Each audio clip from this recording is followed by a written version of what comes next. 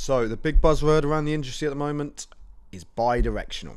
Okay, now simply put, bidirectional devices, requirements for bidirectional RCBOs, what does it actually mean, when do we actually need them, who actually makes them, is becoming a topic that you guys are perpetuating around the industry. So let me help you guys understand it just a little bit better, because as per usual, there's an awful lot of propaganda, marketing, and blah blah blah blah blah that is creating a bit of grey around there, and the entire topic, to be honest, is getting a little bit messy. So the IET announced this week that they're going to push through an Amendment 3 to BS 7671, which is specifically for this one topic. That's right, they're only making one amendment to the entire regs, which they're pushing through, okay, in a rapid time. There's usually a 12-week review period. This time it's only 4.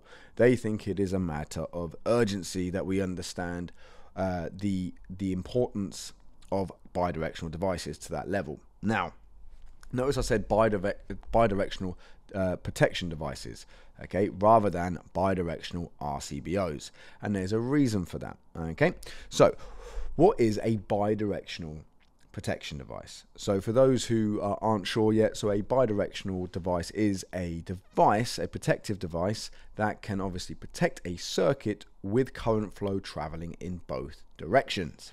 Okay, so if a bidirectional device is protecting current flow going in both directions, a unidirectional device is one that can only protect it in a singular direction, which is a traditional method when fitting RCBOs into an installation. So 99.999999999% of you who are doing domestic installations and are not even remotely thinking about PV installations, you can go and watch another video we've done on a product or something else right now.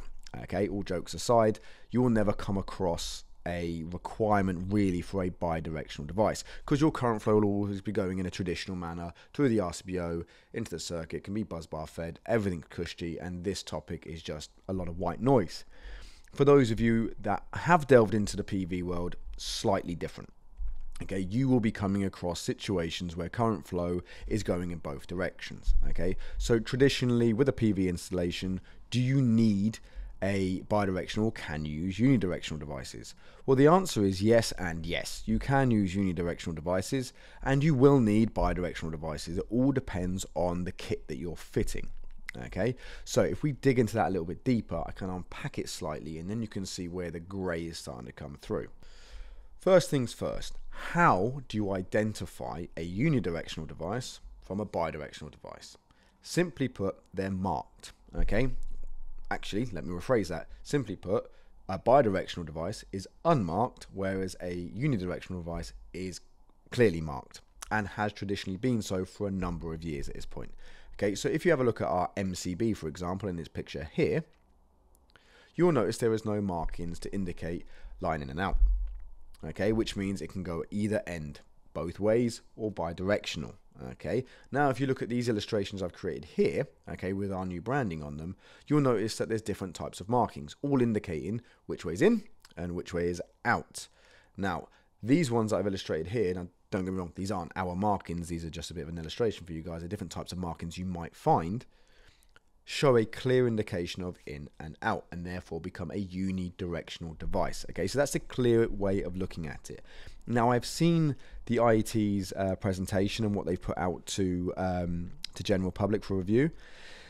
Now, the one thing they are stipulating, okay, looking at it, is that AFTDs, RCDs or RCCBs, okay, and RCBOs that are traditionally unidirectional are also now clearly marked when they are bidirectional. Okay, so that will look like it will form part of the BSEN standard of that device. Okay, so it'll have to be clearly indicated from now on, because I think there is going to continue to be a confusion about it, which makes sense. Okay, good addition. So at the moment though, if a device is not marked, that means it can handle it, and if it is marked, then you know which direction it should be traveling in. Now, if you're not sure, contact the manufacturer is the easiest way to do it. If they don't know, please use a different manufacturer. Right.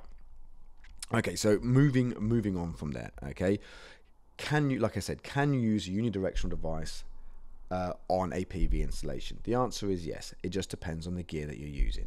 For example, if you're using a battery system, okay, or a hybrid inverter which obviously has an integral battery system in it, you're probably going to be looking at some form of bidirectional device on that, okay, especially if you're going back to the grid, off grid. You've got a lot of different directional currents to think about, okay, and in this instance you would need a bidirectional protection device, okay. Now, notice how I did not say RCBO. So for all those of you panicking and all the other manufacturers watching thinking we don't have a bidirectional RCBO, don't worry, neither do we. And up until 10 minutes ago, we didn't really need one, okay? In my opinion, do you need one now? Maybe it's for a convenience perspective, but I don't think it is a overall requirement to ensure that you can keep your installs safe. Now let's dig into that a little bit more. So if you can't access a bidirectional RCBO, what other solutions do you have? Well, first off, the first thing you need to do is understand, one, the type of product you're fitting and does it need additional RCD protection on it. Two, what's your cabling method, okay, and couple that with your overall design. Put that together. Now you'll immediately understand whether you need RCD protection on that circuit. Now, if you don't need RCD protection, then immediately the requirement for a bidirectional RCBO evaporates. Right.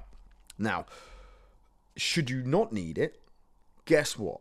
Your trusty MCB that you have been using and become accustomed to for a millennia, what it feels like anyway, is not, well, there is a huge percentage of MCBs on the market that are bidirectional as standard, okay? So just get comfortable fitting your trusty old MCB. It will cover you for most of these types of installations. So what happens then?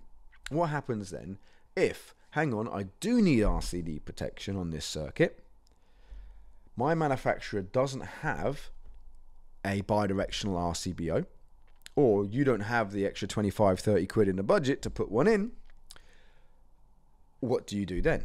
Well, very simply put, you go back to the future and you align your bidirectional MCB with a minimum of a type A RCCB, okay, which is a traditional method of doing it, and you align it, and then you have your RCD protection on your PV circuits, giving you your RCD protection on a bidirectional protection device, which is the MCB, okay? So for example,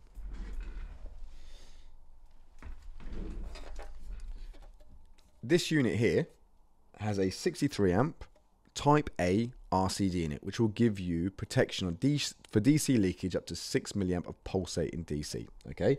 These MCBs here, which you can see here are connected through a bus bar, would be bi-directional, which you can then fit into your circuits and give you that protection. Then you have your surge kit here. Now, this is a standard product for us, and guess what? Very, very popular with PV installers. Now, the other one we do, if you have a situation where your DC leakage smooths out, which is actually quite common, you need a Type B device.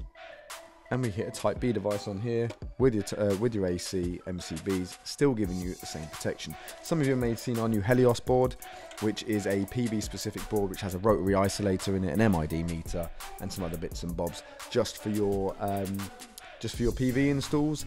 And guess what? It has the MCBs in it because they're bidirectional as well. So there are plenty of ways and methods of getting your PV installs up there without panicking about the requirement for an RCBO.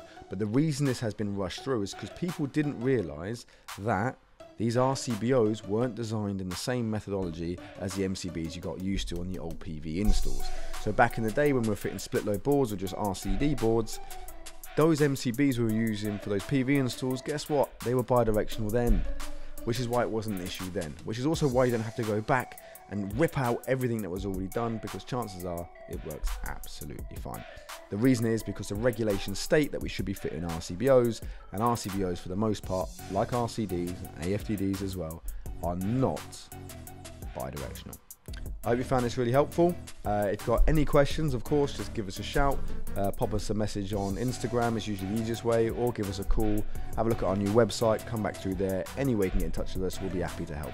And until next time, guys, thank you very much, and see you soon.